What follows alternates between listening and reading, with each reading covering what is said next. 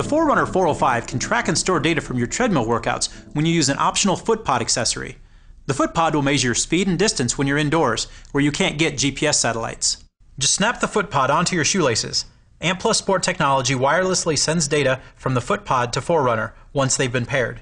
Make sure you're away from other foot pods and other Ant Plus Sport devices that don't belong to you when you're pairing with your Forerunner. In other words, do your pairing at home, not at the gym. Touch and hold menu, then select Settings,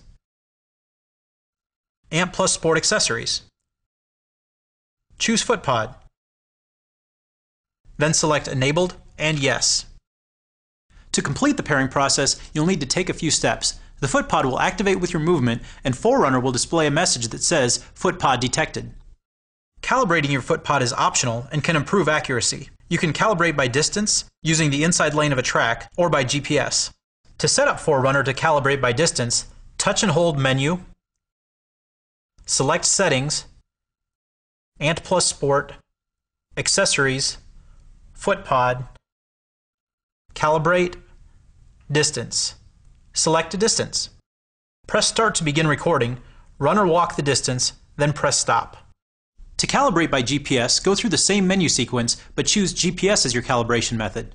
Press Start, and then run or walk about 1,000 meters. Forerunner will let you know when you've traveled far enough. When using the foot pod for indoor workouts, you can turn the GPS off to save battery life. Just make sure you turn it back on before your next outdoor workout.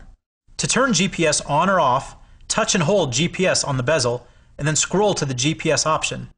Tap the bezel to change, then touch and hold Training to switch to the training page.